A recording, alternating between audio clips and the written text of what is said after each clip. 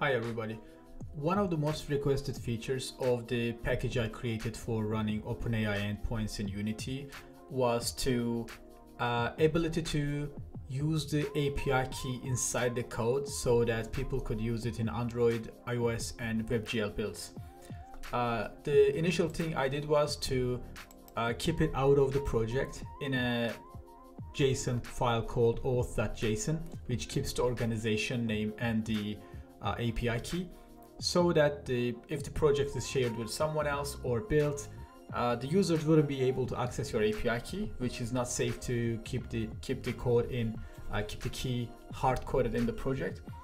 But of course, it disabled the ability to be able to test it locally, and wasn't really much used to many people. So I decided to have the ability of bringing the API key into the project and use it like that, which again is a dangerous act, to be honest, but I will leave it to you. The main change I did was in the OpenAI API class. Right now we have a OpenAI API constructor which takes API key and organization as optional parameters. So when you are, let's go to ChatGPT example, for example, you can actually create an instance of the OpenAI object without any parameters. Here you see my current API key, which I will dispose of after this video, so it's no problem to show you this at the moment. You would be able to create your constructor just like that without anything in it. So, and of course it would be generated automatically, and we wouldn't need a constructor in our class. In the new case, we do have optional parameters for API key and organization, which were our auth.json content, and now you can actually pass them in. In this case, the important thing is API key, organization is optional. If you do have API key, then the configuration object will be created using this. So let me bring my API key here, and in the configuration CS, the main part of the code was actually just reading the auth.js and converting it into our auth object, which contains API key and organization. In this case, we now check the API key. If it's null, then we try to read the file. Otherwise, we set the auth object with the provided API key and organization name parameters. And the error message now will tell you that either API key is null or auth.json is missing. So this is now also more proper. In this case, both DallE and ChatGPT examples, samples we had, at the moment have my API key, which will not be available, of course, in the samples of the package. But this is, you can see how it would be used in WebGL, iOS, and Android for seeing them work in your local. At this point, let's go back to Unity and build it for Android and see how it works. First, we will switch to Android platform. It's gonna take a short while, and after that, I will quickly build my ChatGPT sample.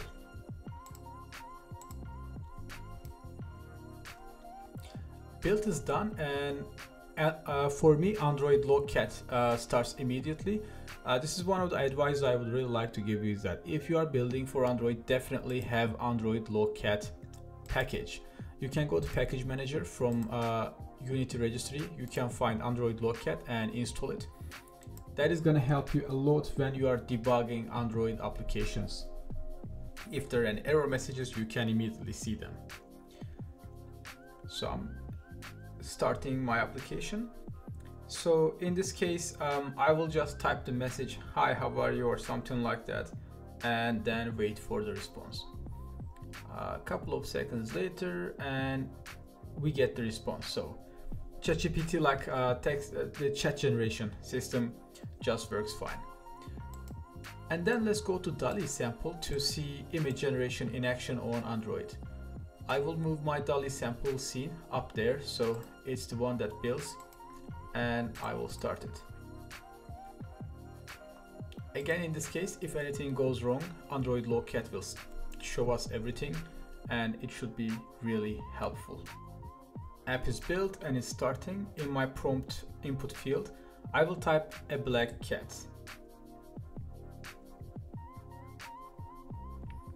And let's send it. It says it's loading, and I will get my cat image, hopefully. And yes, we have the black cat. So image generation on Android also works just like that when the API key is provided. One place that is tricky to work with is WebGL. Let's go to ChatGPT sample and show it. So what happens with WebGL is that there are issues with the endpoints that requires you to upload a form. I also provided this information in the README. So at the bottom now there's a known issues area where you can read the problems that are known and probably cannot be solved anytime soon. In OpenAI, some endpoints require you to send forms, in this case multi-part data content, and for those I used HTTP client. One change I did was actually moving basic REST calls to Unity web request from HTTP client, because HTTP client wasn't handled by WebGL because of security reasons. In this case, moving things to Unity web request worked for me, and it does the job same as before. However, the form upload, either www form or just list of multi-part data interface Unity provides, those didn't work for me. Every time I sent the forms, it was telling me those important fields were not present there. To me, how I worked with that looked all right, but just OpenAI servers just didn't understand what I was sending, so I couldn't really find the reason. So I had to keep this out of Unity WebGL. Does it break WebGL from retrieving images? Not really, no, but there is still some other problem which I will come to. In this case, file creations, fine-tune creations, image variations, and image edits will not work with WebGL. However, text completions and getting the image URLs will work just fine. And this problem is already mentioned in the known issues area.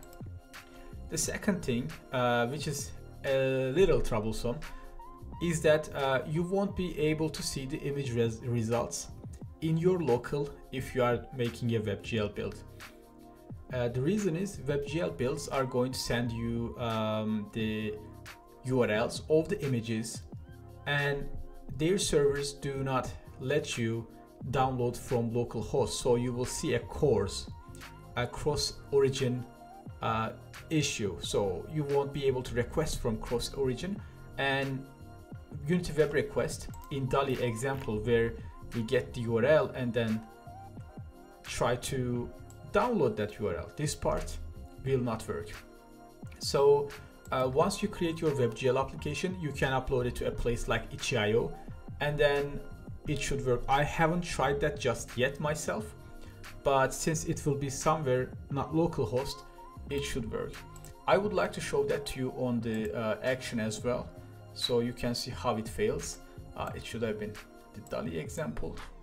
So I will build and run the DallE example for WebGL, and let's see how the error message looks.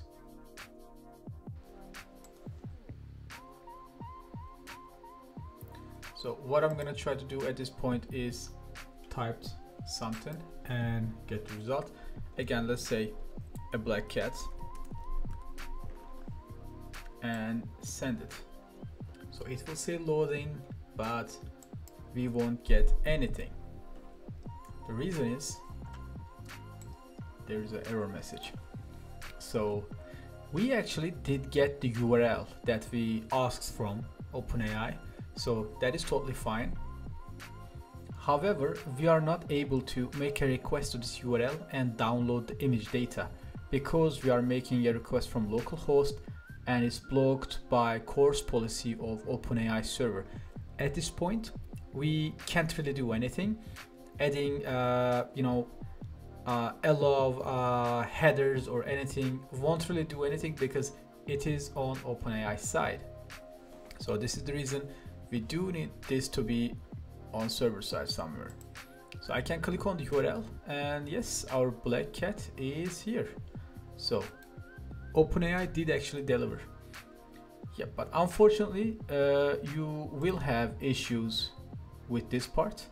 So if anybody would be able to upload this to itch.io or some other place and verify that actually downloading images works from those kind of places when the Unity application, a Unity build is uploaded. But for now, I can verify OpenAI is working, but downloading the URL part will have issues. So like before, these two issues are already mentioned.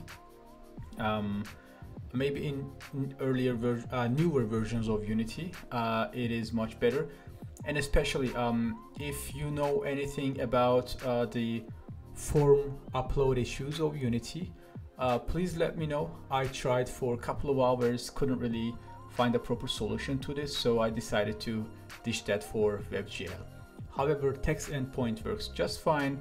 It should be all right, and you should be able to use it from there on. I was talking about the API keys, and there's a danger that you might publish them and someone might use it and you would get big bills. One mistake I made today while pushing the code into GitHub, I actually pushed my API key, and about 5-10 minutes later I received an email that was looking like this. So they immediately detected that there was an OpenAI API key on GitHub and they revoked it and they notified me, which is very cool. So it's kind of safe that if you push it to GitHub, but you should know that it will be revoked and won't work at all. So OpenAI knows the danger and they try to take cautions and prevent it as much as possible. So you should as well. And the best way to do this is to have a server side and make the requests there. So this would be the this would be all for this video. I hope this will help you use the package with Android and iOS applications and WebGL too. And have a nice week. Thank you.